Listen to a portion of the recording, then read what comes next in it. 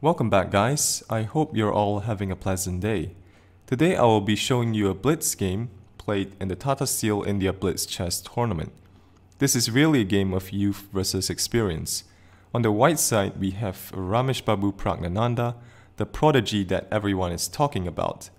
And with the black pieces, the legendary Viswanathan Anand. Pragg opens with e4, Anand plays the Sicilian defense, and here Pragg goes for the open Sicilian with d4. That is taken. We have knight takes d4, knight f6, knight c3, and a6. Anand goes for the knight off variation. So here Pragg plays an interesting move, a3, just to prevent this knight from being chased away from the c3 square, where it is protecting the e4 pawn. And also, if black goes b5, white can sometimes go b4 and a4 just to undermine black's queenside pawns. So Anand responds to this by going g6, going for some Najdorf dragon hybrid, or sometimes nicknamed the Dragodorf. Pragg goes bishop to e2, developing. We have bishop g7, bishop e3, black castles, queen d2 intending to castle long, and also supporting in the future bishop to h6. b5 here from Anand, so we're already expanding on the queen side. White castles, bishop to b7, f3 securing the e4 pawn, knight b to d7, and h4 from Pragg.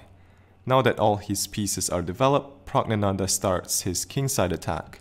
Anand plays the knight into e5 with ideas of knight coming to c4 to win the dark square bishop.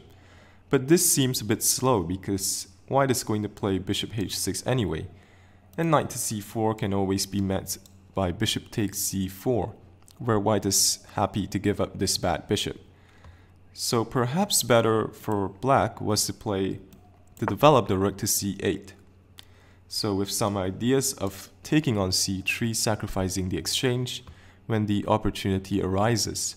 For example, if white goes bishop to h6, well, here black can try to take, then take on c3, which damages white's kingside structure, and then queen to a5, looking at both a3 and c3. So here black definitely has compensation.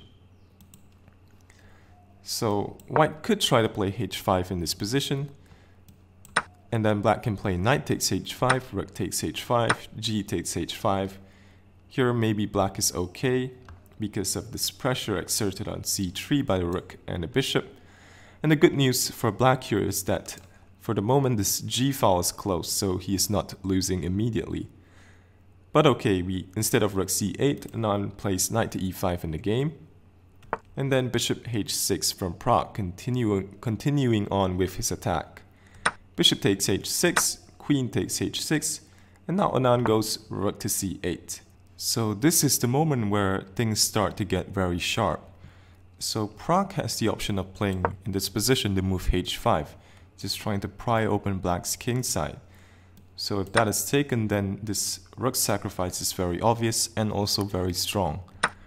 So after that is taken, then the knight can land on f5. White is threatening queen to g7, and this is simply winning for white. So here, after h5, black could try to counterattack with queen to a5. But here the move f4 from white is very strong, just kicking this knight away from the defense of the g6 pawn, also threatening maybe to play f5. So here black's best is probably to play rook takes c3, and then white shouldn't take on c3, but instead he should play this and then take the knight. So after this pawn captures on g6, you can see that this e6 square is now available for white's knight. So here it is interesting to note that black cannot take here because then queen to h8 would be mate. But after this position, f takes e5, so black can try to complicate things by playing rook takes a3. White should still be better, but let's say if black plays d takes e5, then knight to e6 is simply crushing, threatening queen to g7 mate. So here f4 is the strongest option for white. If he instead plays g4, this is a bit slow. Black can play rook takes c3, and he should have enough counterplay. So if that is taken, then rook comes to c8. Looking at these weak pawns, black seems to be doing okay. So if in this position white chooses not to accept the sacrifice, instead he plays king to b1, and then rook takes a3, threatening rook a1 checkmate, so white has to take. Queen takes a3, a very complicated position, but black should have enough counterplay to at least draw this game. So back to the game after rook c8. Instead of playing h5, Pragg plays the move g4, which makes sense, trying to push h5 so that this knight cannot recapture on h5. But here Anand now plays rook takes c3. He starts his counterplay on the queen side, b takes c3, and queen to a5.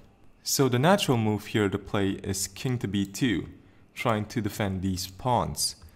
But Pragg plays knight to f5, a very thematic sacrifice, trying to open up the g file for his rook. So Anand accepts the sacrifice. He plays queen takes c3. We have rook d to g1 check from Pragg. Seems very dangerous, this position for black, but Anand correctly judged that this knight sacrifice wasn't that sound because he has good defensive resources. Here he plays the knight back to g6, f takes g6, f takes g6, and h5 from Pragg. So Anand has to react swiftly, otherwise he is going to get mated. But now his pieces come to life. Here, a very nice move from Anand. He plays bishop takes e4, which threatens mate on c2, also protecting the pawn on g6. So here we have f takes e4. Here queen to a1 check, king d2 is forced. But now knight takes e4, the knight joins in the attack, king to e3, queen to c3 check. So here if the knight is taken, then white gets mated. Rook d8, king to e4, rook d4 check, king e5, queen c5, king e6, and then queen to d6 is mate. So taking after queen to c3 check would be a bad idea. So therefore Pragg blocks with bishop to d3. But now queen d2 from Anand. He wins the queen on h6. And then here h takes g6 from Pragg, opening up a discovery on this rook, also threatening here pawn takes h7. So Anand plays queen to f4 check, king to d5, and here a very practical decision by Anand just to play h6, which secures his king side before continuing the attack on white's king. Pragg pushes g7, we have rook to c8, and now this looks dreadful for Pragg, with his king being so far up the board and very exposed. Queen to e5 checkmate is now threatened. So white goes king to e6, we have d5, rook to g6, desperately trying to start something against this black king, but here Anand's attack is too strong. Rook c6 check, king takes e7. So here Anand was probably in time scramble. He could have had a force mate after queen to f7 check.